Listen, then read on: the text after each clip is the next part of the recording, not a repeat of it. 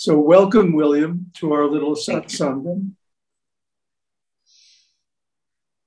I don't mean to interrupt. Go ahead with whatever you were talking about.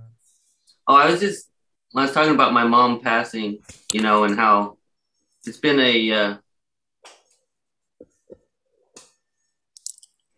it's been rough, but I've come to a place that, I've just come to a place where I say that, and I was just telling Richard that last night, whatever,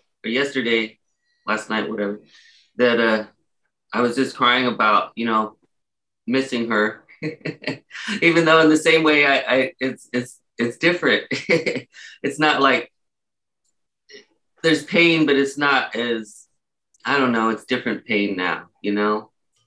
Mm-hmm. I mean, it's just changed for me. And I was explaining to him that I was thinking about it like the ocean, because I hear that example a lot. He was telling me, I can't remember the person, but he explained to me, or the drop is the ocean, or the ocean.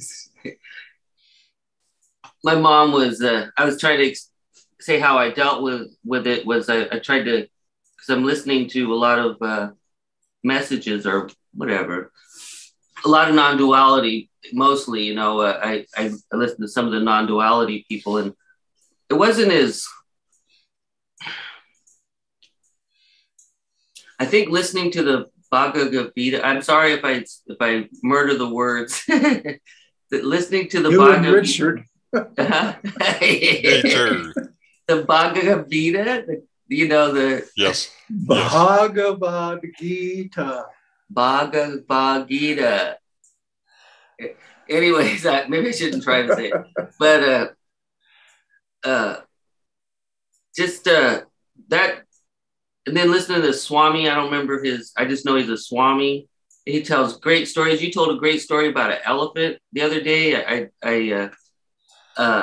Well, yesterday, my time. I just liked that story. I believe it was you that, or the message was that, there was an elephant. I know the most of the story. I'm pretty sure you said that they can take a baby elephant and chain it up, and then as a baby, they know they can't break the chain, and then when the elephant gets older, they don't believe they can. This is what I took in from that. And then the older elephant, when the elephant got old, or that the elephant used to carry a deity on its head, and then I'm sorry, this is what I remember, just the story. When the elephant was dying and old, that it broke its chains and then went and died in front of the temple where it used to pick up the deity and carry it on its head. And I just thought that was a very interesting metaphor, or, I mean, maybe it was a real story, I don't know. But then there's another story. It's a real story. It really happened. Oh, it's not a metaphor. Wow. Oh, okay. No. Wow. Well, that's even more touching, really. Yeah. Like I said, it's sad and beautiful to me. It's beautiful, and it's really sad that, the dying part. But I know, I guess. Well, it illustrates that passage from the Bhagavad Gita where Krishna is saying that the thoughts that are in your mind at the moment of death determine your state of being in the next life. Wow. So that elephant was a yogi, a devotional yogi, and had served many years in the temple. And because of that, now he's going to a higher planetary system, way beyond the Earth planets, where he can be with God directly.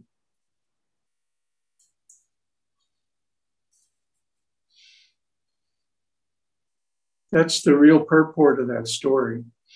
Maybe I didn't bring that out in the video. Maybe I ran out of time. Maybe. And then it just seems similar, maybe I missed the message, or I got a total, a different understanding of it. because I'd heard earlier, you might know the story about a washerman or a laundryman. I can't remember how the Swami said it. He said this washerman had a donkey, right? And he gathered up the laundry, put it on the donkey. And he gets to the river. You know, he said in India, they wash the laundry on the rocks, or, you know, the washerman. Yes. And I was like, wow, okay. You know, it sounds like, you know, to me, because I'm an American, that's like, you know, back when 1800 stuff, you know, doing your laundry by hand. But anyways, that's not part of the story. He gets to the river and he realized he didn't have a lead or the thing to tie his donkey up at the river or next to the river. And he's fretting about it, you know, oh gosh, I got all the laundry. I can't just, you know, go back. And I guess a wise man or a learned man or whatever, a person comes by and sees, you know, he says, you know, what's your trouble? And he says, oh, I don't have a lead for my dog. He says, oh, just pretend to tie him up to the tree, but make sure he sees you tying him up. So, you know this story, or am I slaughtering it so bad you don't know it? Anyway. Never heard this one. Okay. He said he pretends to tie the donkey up. The donkey sees him being tied up. And so he's doing the laundry. And he looks over, the donkey's still there, finishes the laundry, puts the laundry on the donkey and gets ready to go. Donkey won't go. He's like, what? The donkey's not You have to untie him. You have to untie him, yes. That's the story, yeah. So he's fretting about it. The guy comes back and says, oh, it's simple. Just go back and pretend to untie him. And off he goes. So I thought that as a metaphor, you know, the baby elephant being chained up, the larger elephant, you know, and the donkey, there's that not realizing you could be free. You know, there's that you're free basically instead of being tied, even though you don't realize it. Yes. Well, that's the thing. You want to go ahead and explain it, Richard? Or shall I? Well, I think it's wonderful they have these kind of metaphors that give us a chance to learn how our own thoughts are what binds us and confines our life. Hello there, Evelyn. Hi, good morning. Hello, Evelyn. One namaste. Namaste. Good evening. Good evening, good morning, whatever. Good. Now. Now today we have people from the Western Hemisphere so far. We have William from California. I'm in Mexico. Evelyn is in Panama. Oh. Yeah, and I changed the time of the meeting because so far we hadn't had anybody from the west coast. But what is it, 5:30 there or something? 4:30. 3:30. 3:30. Aye. So I think Williams has shown, kind of wonderful behavior by getting up and breaking his routine to join us. Really? Well, I'm glad to be here. I heard your message. You said nobody from not California. The States has been to the Sunday meetings, and I was like, I'll try to make that. So I set my Alexa, and I woke up, I swear, 500 times. I must have missed it. My Alexa didn't go off. I must have missed it. And then I woke up and I'm like, oh my God, it's 3 a.m. And I was like, I get on and I'm like, oh, I'm probably on the wrong time because, you know, that time zone thing. But luckily, here I am. Well, to me, that's really encouraging, William. The most important attribute for a seeker is their desire for liberation. And if you're willing to break your routine like this, it says to me that desire is burning hot in you.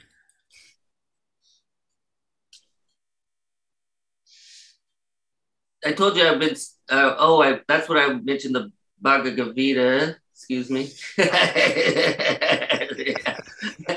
That's what, I mentioned it because of non-duality, and I felt like there was, I hear the principles, you know, there's no one there, you know, all that, you know, that's basically, there's no one here, there's nothing to do kind of thing. And I didn't feel like the whole, so I thought, you know, that going back to the histories of where non-dualism started would be, you know, a nice place. And whether it's right or wrong, I mean, maybe I'm not one of those, oh, I got it, you said 3 words to me and I'm enlightened. Unfortunately, I got a lot of flesh to carry with me or something, you know, so yeah, I don't know. Well, you have to be honest about where you are. Mm-hmm. I mean, that is another quality of a sadhu, that he evaluates himself honestly and sincerely. So if you're still attached to things in the world, you can't claim to be on the Ajata platform, you know, Kevala Advaita, unmixed non-duality. You have to accept the fact of where you are, and then you can start from there to work towards the self-realization. Otherwise, if you try to jump up to a platform you're not qualified for, you'll just fall down again. You know, talking about stories, there's this great story about a dog. And they made a dog a king. You know, put a crown on his head, put robes around him, sat him on the throne, and everybody was coming and bowing, you know, and the dog was just watching it all go. And then somebody threw a bone. And that was the end of the king act. The dog's nature is to chase the bone. Yeah. So similarly, you know, we can pretend to be all self-realized and whatever. But if reality throws us a bone, are we going to jump on it? Are we going to chase it? Yeah. Huh. Yeah. If so, then we're not really qualified for that highest platform. And we have to be honest about it with ourselves and with everybody else. Can I waited to ask you this because I figured you would know. Do you fast? Do you ever fast? Oh, yeah. Whenever I'm not hungry, I fast. I was wondering, is there a proper way to fast? I mean, I guess that's just the easiest way to say it. Yeah. Don't eat. Yeah. If you're not hungry, don't eat. It can't be that simple.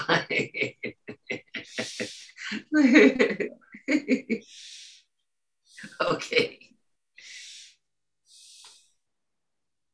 You see, anytime we use force or anytime we make an unusual effort, that creates karma. And then we have to experience the result, good or bad, in the future, which means we have to exist in the future. So that keeps us trapped in samsara.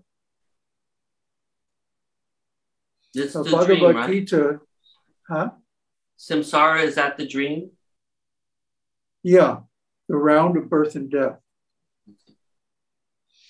So in the Bhagavad Gita, in the 3rd chapter, Krishna talks about akarma. That means actions that do not produce karma. And basically, actions performed in the mood of devotion, without self-interest, and as a service to God, are without karma. Everything else is, you know, going to make some result. So the thing is that the best way to go through life is like, take it easy, you know, and to not make strenuous efforts unless they're really called for, you know, like if there's some kind of an emergency or something. But in normal times, just take it easy, do what's natural, do what's easy. And everything that is destined will come to you. You can't avoid it. That's what I see. The karma for this lifetime is already set. That's why astrology works. Vedic astrology. Western astrology is junk. But Jyotish, Vedic astrology, works because where karma is set at the moment of birth. Yes. This Jo-ish. Jyoti means light, and Isha means the first. So the first light that comes in the baby's eyes, the first sound that comes in his ears, and so on, patterns the nervous system. And this creates the destiny, really, the fate that takes you through the life according at the moment of birth. And it's not that the stars cause what happens to us. Our own karma is the cause, things that we did in previous lives. But the stars are like a clock with 9 hands, the planets. And they show us what time it is. They show us which part of our karma is up for actualization. Like that. So a skilled astrologer can take one look at a chart and instantly see the whole life story of a person. It happened to me just the other day. My friend here where I'm staying wondered, what is in my chart? So I said, well, I can't spend a lot of time interpreting it because it's a lot of work, but I'll cast your chart and we'll just see, what pops out. So I did his chart, and he's got 5 planets in the 12th house. My God, I don't know what that means. But... it just jumped out at me. Well, it's a very rare stellium. And it basically means that either he attains self-realization in this life or he becomes like a wino in the street. Seriously. You say that and it's like, that's the message I've been getting. It's like, dude, this is your last term. I know that sounds crazy, but that's, it's like, you don't make That's not crazy.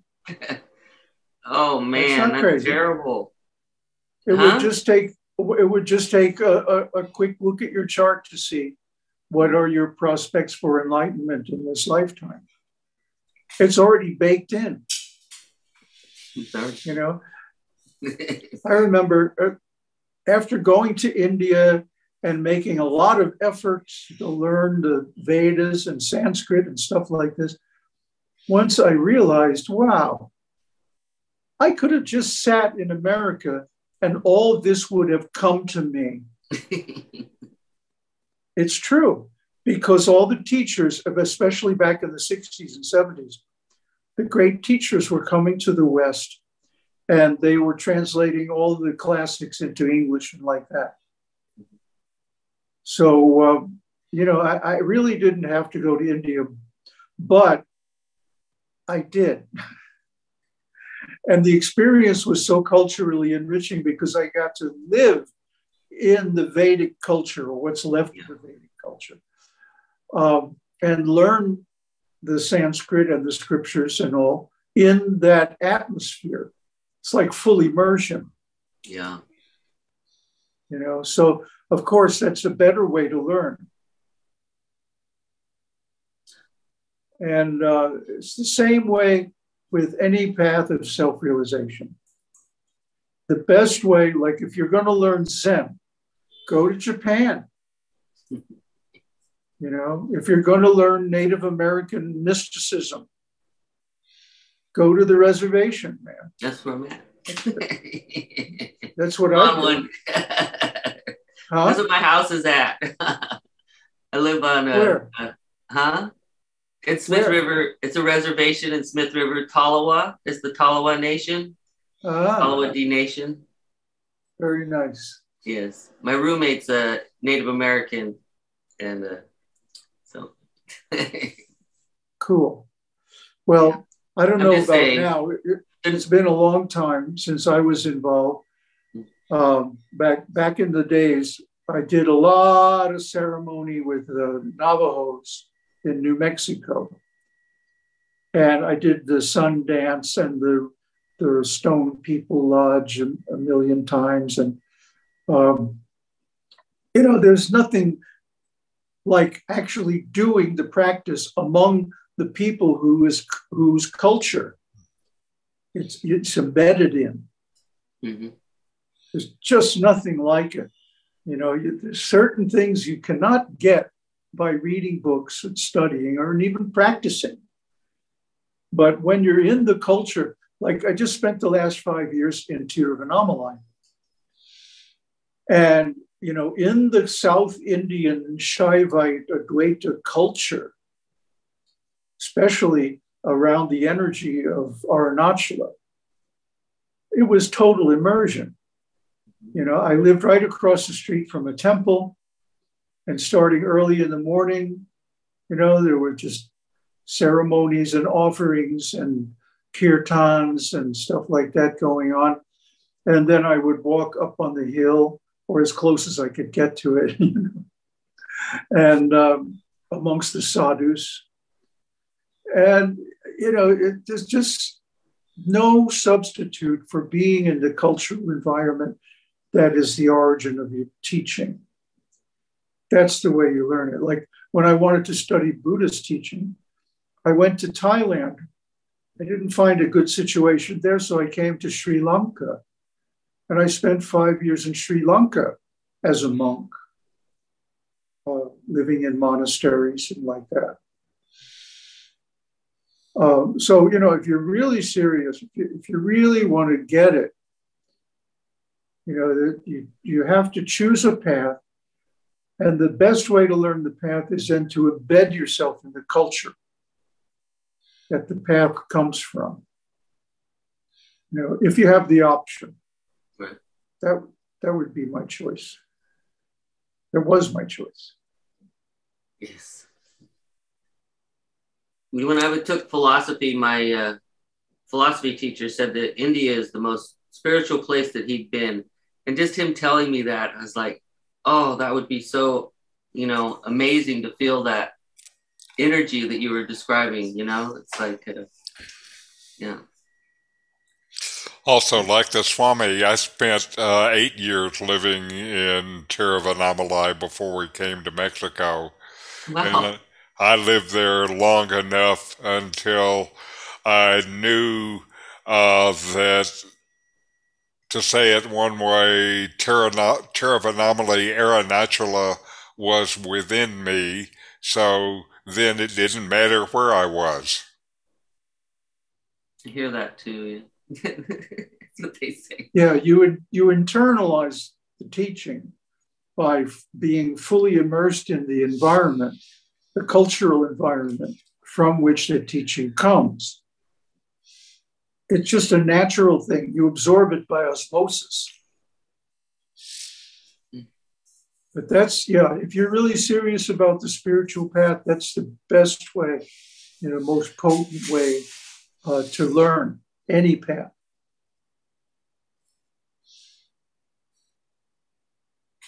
I just want to explain why I move like this. I have metal in my back, so I can't bend. So I'm just a stiff board. So, I haven't noticed, to tell you the truth. Okay. And sometimes I sit like this, and it's like I'm just sitting. So.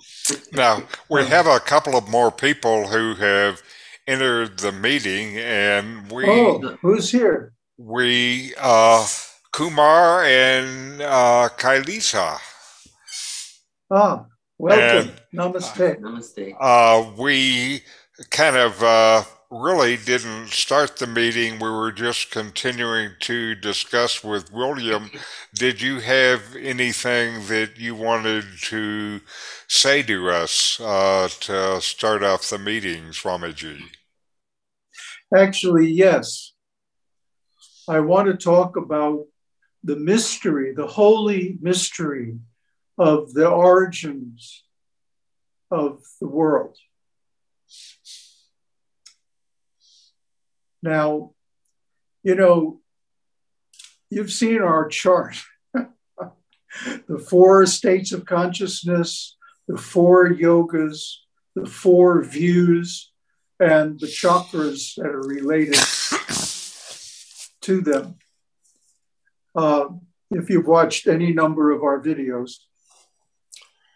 And so the way we see the world differs according to the level of consciousness.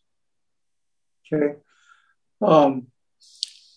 Like when we're in dualistic consciousness, we think the body is real.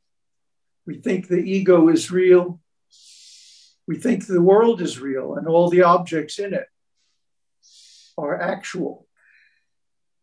And then when we move up to the next stage of Dvaita, Vishishta Dvaita, then we see that there's part of the reality that is non-dualistic, but we can't realize it yet. We're still caught up in the conditioned duality. So in that stage, we worship God. In the first stage too, we worship God. But in the bhakti stage, we actually learn to love God. And this is spontaneous. It springs from within the self. Because we see actually the self reflected in God and the other jivas, the other living beings. And then the world starts to look like a dream. And this is only increasing when we go to the next higher stage, the stage of Raja Yoga, Sushupti consciousness. Then we see the ultimate actually is emptiness, nothingness, that we don't see the world, although we have the potential to see it. And then finally, in the highest stage, this is the realm of Jnana Yoga, the highest stage of consciousness, Turiya, consciousness of consciousness. In that stage, we clearly see that the world doesn't really exist, that the ego and mind, the body, and the objects in the world are simply appearances. And these are 2 basic views on the mystery of the creation or the origin of the world. One is called gradual creation, which is described in many, many scriptures in the world. In our own programs on this channel, we've talked about Lakshmi Tantra. We've talked about the Srimad Devi Bhagavatam, and then also the Srimad Bhagavatam, the Bhagavat Purana. And actually many other scriptures talk about the gradual creation, which begins from Brahman. But then there's a creation of duality and the different qualities, the tattvas. And then they morph into personalities, the various demigods and so on. And so this creation happens over a vast period of time, and that it exists for an even vaster period of time. And then finally, at the end, it's all destroyed and wound up back into the Supreme. So this is called gradual creation, Kartritva Srishti. And the gradual creation is taught in the Vedas and mostly actually in the Puranas, the histories. But the Advaitins, they see a different reality. They see what's called Drishti Srishti, which means the reality or the creation is there because I see it. You know, just like in Uladu Narpadu, I know you're thinking of that, right, Richard? Because we see the world. The world exists because we see it. And, you know, you would think by now that people would have got the message of quantum mechanics, which is that reality is dependent on how we observe it. In other words, for example, if we go looking for the mass of a particle, we can't know its location. This is the uncertainty principle. Or if we can pinpoint the location of a particle, we can't know its mass or its energy. There's a funny story about,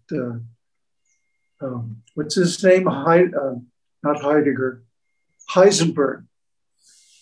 He's driving in his car and he gets pulled over by a cop. And the cop says, he says, "Why did you pull me over, officer?" And the cop says, "You were going 86 miles per hour. And then Heisenberg goes, "Oh no, now I don't know where I am."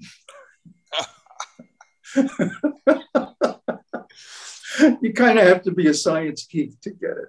But the point is that the reality is how we look at it.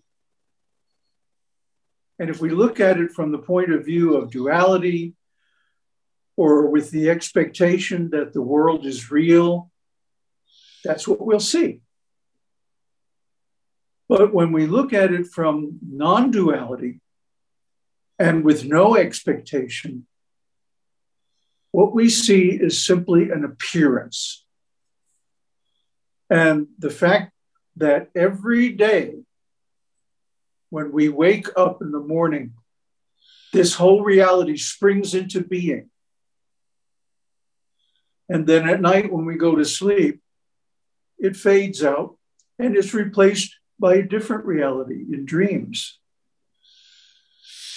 And finally, when we enter deep sleep, the whole thing disappears. So this is the actual proof that the Srishti Drishti, the simultaneous creation, is the ultimate truth. Now, like I was counseling William, if we don't see this, then we should admit that and not, pretend, but take it for the truth of where we are right now. That gives us then the possibility to advance further. But once we understand that I am the self, I am Brahman, I am the consciousness, the one being that is all, then we start to view the world from that center. And then we see the world is just an appearance. It's temporary. It's like a dream. No, it is a dream. It's like a mirage, You go in the desert and you see what looks like water off in the distance. But if you go there, there's no water at all. Simply dry desert. So in the same way, we see what appears to be other people, different objects, stuff happening in the world and like that. But if we actually try to interact with them, they morph and disappear like phantoms, They just slip through our fingers. They're like so many people, places, things that happened, relationships, and so on in the past. I can remember them, but where are they now? They're gone. It's just like they never happened. They don't leave any trace except perhaps a memory. But people become attached even to their memories. So the lesson here is that if we want to see the world as it is, we have to be prepared to look without expectation. I know, we've all heard millions of times stories that the world is real and what goes around comes around and, all this stuff. And that is true as long as we're looking at the world from a viewpoint of duality. But when we move beyond duality, when we reach Brahman, when we reach self-realization, then we see differently. There's a world there, but it's more like a mirage. There's no there. There's no real existence there because real existence is permanent. It's without suffering, and it is the self. See? So unless it has these attributes, it's not real. Like Richard likes to say, every time I check, I find out that I exist. But every time you check, you don't find other things exist. They come and go. So the thing that is real is that which persists, that never goes away. And that is the self with a capital S, Brahman, or this is the ground of being, and this is the source of creation. Because it's just by looking, Drishti, that we create the world, Srishti. So this is how the Advaitin sees. And it's interesting, if you look at the Buddha's teaching,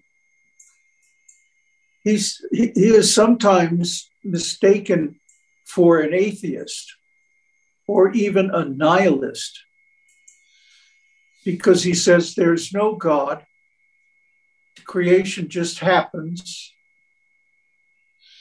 there is no soul of the universe or anything like that. And people who are in duality think, oh, this is really atheistic or nihilistic. But actually, it's not so. Because the Buddha has that same realization that this world comes into being when I see it, when I go looking for it. He says, since a long time, I have lived in a dwelling made of emptiness. What does that mean? That means his default consciousness is emptiness. Now, emptiness is not nothing. Emptiness is actually the same thing as we call Brahman or self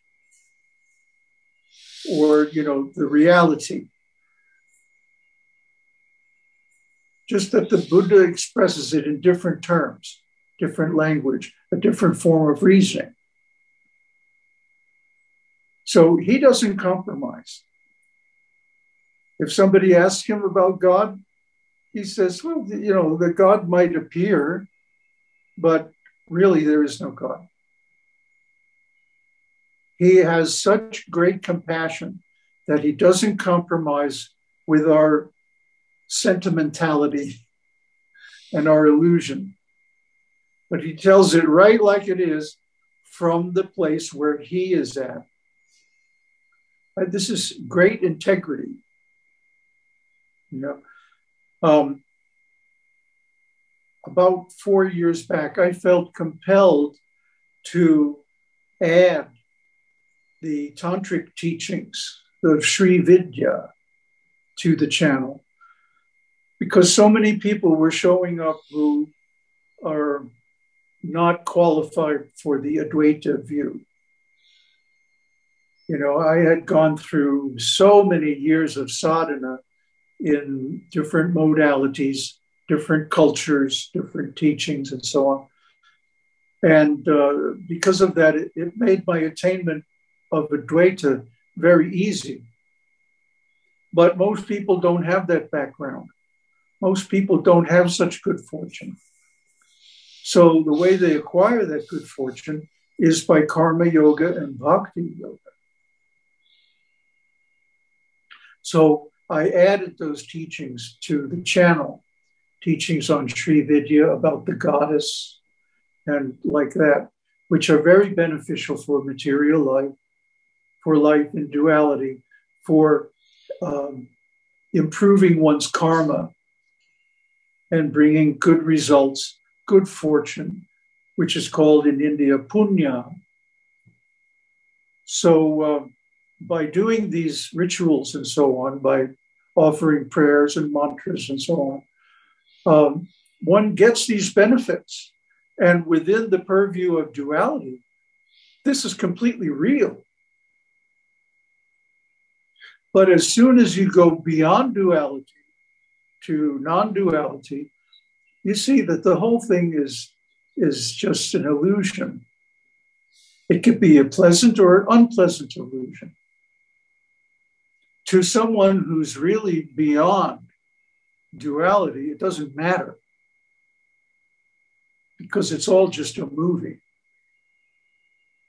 But for those who are still thinking that they are these characters in the movie, it's really helpful to have a means of improving your karma and getting the benefits of a religious life.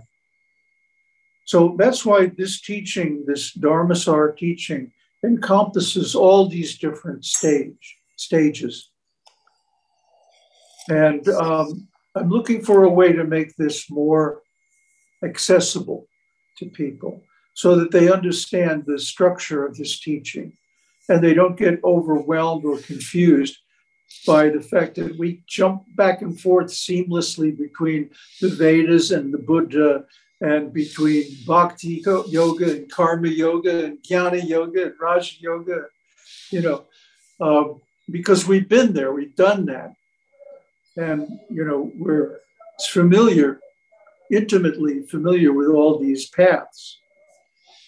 I know most people aren't. So it's a bit confusing, but we're working on it, okay? I think what I'm going to do is come up with an iOS app that takes you through this explanation in a structured way. It's really hard to do in just a video. So that's what I have to say for today. Good. It's time now for questions and discussion. Swamiji, I came here to ask about the Sri Vidya. I went through last night. You described the nyasas there and your printout, and then I was doing the matrika. Which one should I start with? The mantra? You should start with the Siddhi mantra. Mm-hmm. Siddhi mantra. That's in the series on Mahashodashi mantra. Yes, I went through that too. I saw that. I saw the nyasas all described, all the nyasas and all that. I'm having trouble hearing. There's some noise on the line. Can you mute everybody? Because it's Chinese New Year coming on Monday, so there's a lot. Oh, I put on the earphone.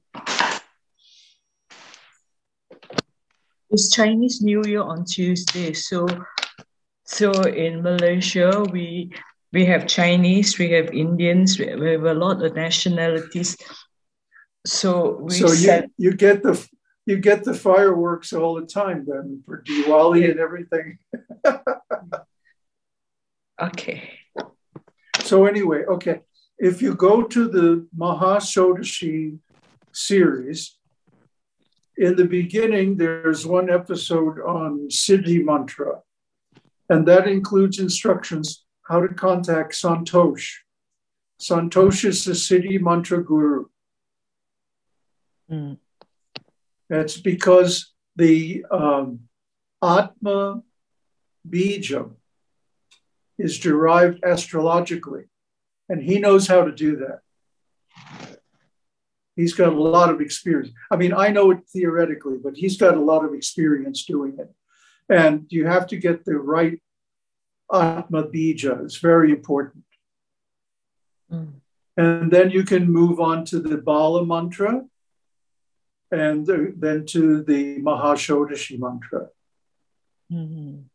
And of course, if you go through any of these scriptures, Lakshmi Tantra, Srimad Devi Bhagavatam, or any of the tantras on goddess worship, there's so many mantras. I mean, just pick one and go with it. Because they're all good. Yes, I'm reading the Matrika, and I find it very interesting because of these Sanskrit syllables. And then there is a rhyme, and it actually vibrates the body. But after I think about 9 days, I'm feeling sick. Well, what will happen if you do the nyasa, the matrika nyasa? It's going to open up all the nadis. Mm. There's 16,000 nadis, or energy centers, in the body. The 7 chakras are only the main ones. So that because each syllable or each letter in the matrika, ing, ing, ring, ring, and so on, those activate specific centers or groups of centers. So doing the matrika nyasa, you're doing ordinary nyasa first, right? Where you touch the fingertips and chant mantras. I did not do the nyasa yet because I'm not sure. But by the 10th day, I felt very sick. I started on the 19th. By yesterday, I felt very sick. I couldn't do the mantra. Very, very sick. Well, stop. It means the purification is going too fast. Oh. and I last night. You should take one mantra and just stick with that for a long time. You take any mantra that you find attractive, any form of the goddess or god or whatever, and just stick with that for some time. From the moment you wake up until you go to sleep at night, chant that one mantra and don't skip around too much. Just find one that you like. I'm not going to say it's arbitrary. It has to be something that appeals to you, that interests you. and just practice that one mantra for a long time. Counting on beads, the mala, is very good because it engages the sense of touch, like that. So, and chanting aloud in the beginning is also good. But after a while, you're going to wind up chanting mentally because the mind then will go into the rhythm of the chant, of the mantra. And the rhythm is very important, by the way. That could be one problem. I tell you what, you pick a mantra and then you contact me and I'll give you the correct pronunciation. I contact you through, how do I contact you besides being the public comment? By email or by signal. I don't have your email, Swamiji, because it's on the site. It's on the YouTube channel, on the channel page, and the About tab. There's a button that says Show Email. Okay, I'll look at that. But my email is simple. It's dharmasar@gmail.com. Because even last night I had a dream of doing massive cleaning in the house. I said, there's a lot of cleansing. Clean house, yes. Yeah, clean that house. The whole house was so messy. I had to clean all the bathroom. I think there was because when I was doing the 4 foundation of the Tibetan Buddhism, when I went through with the Vajrasattva mantra, first round is I had a lot of diarrhea. Second round, I had dreams of going to toilet. And then when we go to the mandala, I have a lot of dreams of eating. So last night I said, I was falling very sick. That's why I came. I'm here to ask what am I to do. Yeah, I think you might be trying to go too fast.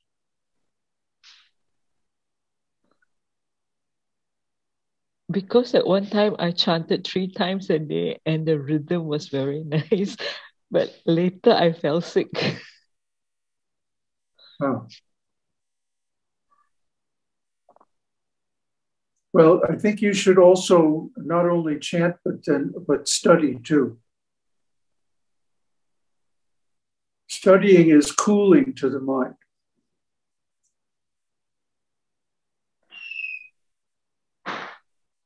Yeah, I had the Shodasi initiation in 2014, the mantra from Swami Nityananda. So I said, I want to go into something. He is my guru because I learned a lot. I have a lot of changes, but I thought I want to go into something specific to learn because from Swamiji, I learned a lot of Puranas, which I did not learn last time. I learned a lot about the Srishti, all the other things, all the rupas, and a lot of Sanskrit from you by listening. So I'm building up a lot of the Sastra and the Sutra background, which I don't have, the Veda background, which I don't have. I came from a Buddhist background, so there were many gaps. So I want to go back to Sastra Pramana because there are a lot of teachings on the Apta Pramana, on the Atma Pramana, and the Shakshi Pramana, and the Prediction Pramana, but I don't have the background. So from your channel, I go and learn the Sastras. And all background is very important. All the Puranas, when I went through the Lalita Tantra, I understand the creation. So I said, oh, now I understand what people were talking of through the Atma and the Atma Pramana. I said, I don't know. But what I Shakshi, what I experience is, why is it like this? Because I have a questioning mind. So I went back, I said, oh yeah, that's how it works. Yes, studying the background is very important. The context. Context creates meaning. So the more context you have, then the more you will understand the meaning. If somebody else has their hand up. Who is that? I actually want to ask you, talk about emptiness, shunyata. Do we relate it to the akasha, akash space? Not really. Not really. Akash is only space. Mm. It's not emptiness. Space is still a material element.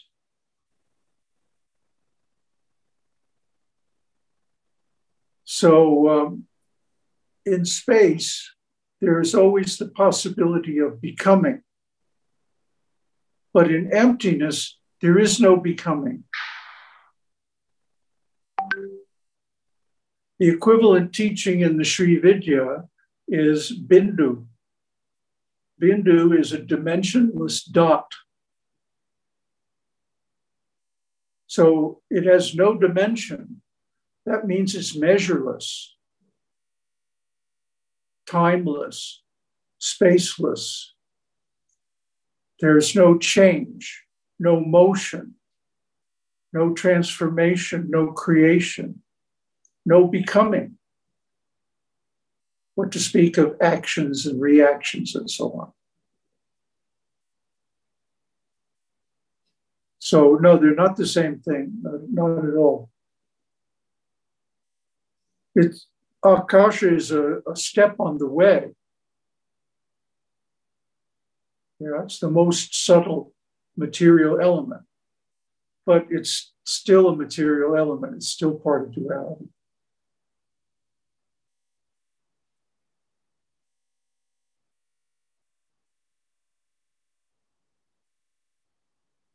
Every night I go through the tantras because I feel it's a massive work to read through them and to listen. You have done so much work on it. I really appreciate it. Well, you're welcome.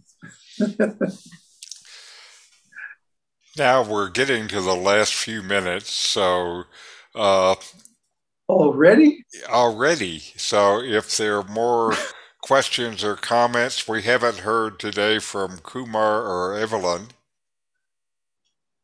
So if you want to dialogue with Swamiji, unmute yourself and join us.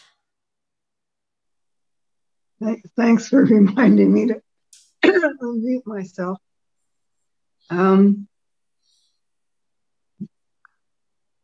When you were speaking about just being where we are and not fantasizing that we're further down the road, so to speak, that feels good to me. I'm right at the crux of, catching on that that's just a play. It's a movie. And yet, I will enter in. And then I'll go, oh, don't touch that.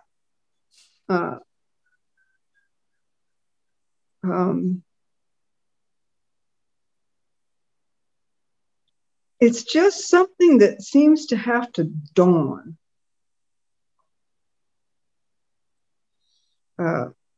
Little pieces like, this whole body construct and the mind is all in the movie because it's observable. But I will say one thing personally, and I've thought about this quite a bit. There is such a powerful instinct in this woman who's been a mother. That's the one that wants to reach out. And it concerns getting my dogs to Mexico. I want to be the doer of that. Just get out of my way, God. I'm going to take care of my kids. But I see it. I see that I'm doing that. And I'm like, well, Evelyn, would you like to own the whole universe and direct it? Or would you just like to leave it alone? Because really, there is no middle road. So that's where I am, catching myself going where there's no future in that. Yeah, it's just a dawning, like, okay, this is beginning. It's just a shift. It's what that is. I love the story of the Buddha's enlightenment. He was sitting under the bo tree and watching the sunrise. He had been up all night, meditating and contemplating. And he was watching Venus as the morning star rising before the sun. And, you know, Venus is very beautiful and pure. Yeah. And then as he watched, Venus slowly faded out. And there was no moment when he could say, it's gone.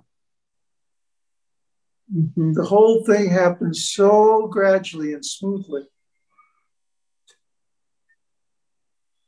And this is reflected in a lot of his suttas, his talks, where when he talks about the process of self-realization, he says, and with the fading out of this or that. Huh? Yes, yes, yes. So it's like that. Yes. Fading out of the ego, fading out of desire, fading out of wanting to be the controller or whatever, is not something we can do. Because as soon as we become the doer, then we're in the driver's seat again. We're the controller. Yeah, yeah. So this is a beautiful example of non-doing. I love that poem by Basho. Sitting here doing nothing, and the spring comes and the grass grows all by itself. Yes, yeah.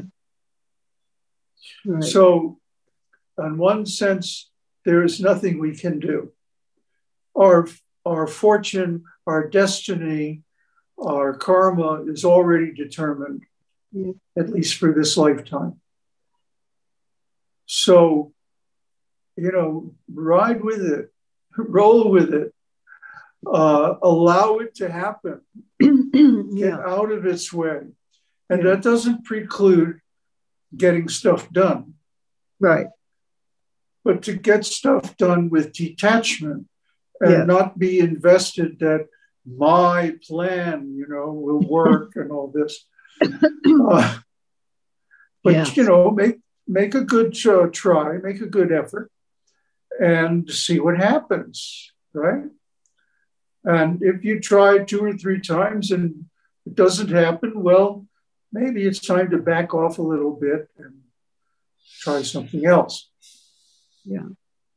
But like I was saying, to take it easy and not to try to force things, because then if you become the doer, you're responsible. That's right. You know, that's right. And you're going to have to take the consequences. Yeah. Yeah. I let go of that I don't know, many times. Like, oh, don't touch that. Don't touch it. Don't touch it. Leave it alone. Yes, but. So you can't force the grass to grow in the spring. No, and it for has me, to happen. Yes, and it's like it's a fruit that ripens in its own time. It doesn't just suddenly go from, you know, hard green old thing to something dropping off the tree. And I think some of the problem is all the stuff you hear. And I think I don't just speak for myself, but I had this sudden awakening, and suddenly my ego just dropped off, and everything kind of exploded. And there's been a lot of feeding of that, and it's not helpful for me. I've had to that can happen. Yes, but it's usually temporary. Yes, I agree with that. But I like your help with the fact that things, to relax and allow things to happen as they're bound to happen. Really. The really important things just happen. Yes, that's true. They're blessings. They're not something you can control or force or make happen. That's right. They just drop out of the sky on you. Yeah. Some of them are nice. Some of them are kind of like bird poop, but drop out of the sky. but who are we to judge? That's right. Yeah. It might seem like, from the egoic point of view, it might seem like a particular lesson is really intensely disrespectful to us, or something like that. Yeah. But then you look back on it later and it's like, oh boy, I really needed that. Yes, that's true. I completely agree with that. And that's been my experience. Things that were very difficult and I hated it and I fought it. And then down the road with an understanding that had to happen and that only goodness came from it, actually. So Saturn can be a tough teacher. Yeah. Now we're coming close to the end of the hour. Nicholas just joined us, and I just thought if you're willing, Swamiji, we could give Nicholas or Kumar a chance to speak in dialogue if they want. How about hearing from either of you? Unmute yourself and take this chance. I just wanted to share my gratitude for all the pointers that were shared today. Actually, I had come with a question that if Vedanta is the supreme knowledge, like is Sri Vidya necessary? And you just answered without asking so.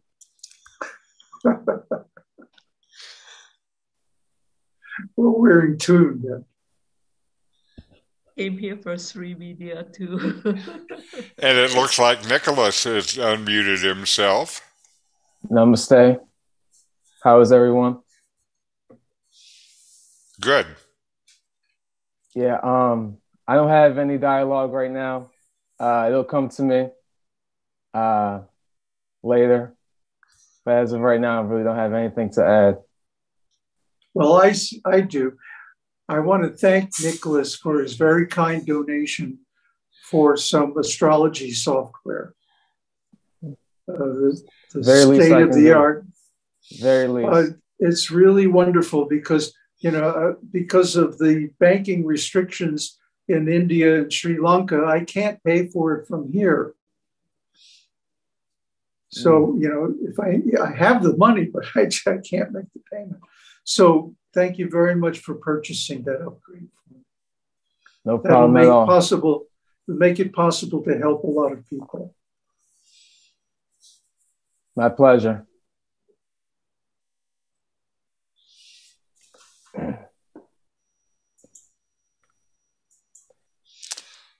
So I think we should wrap it up for today then. And again, thank you very much, Swamiji, for this sharing. And we'll meet next time at the same time. Same time, same station. It always goes by so fast. Yes. And again, for me, it is wonderful to have all of you join us. And I look forward to it again next time. So thank you. Tat Sat. Om Shakti Om. Om.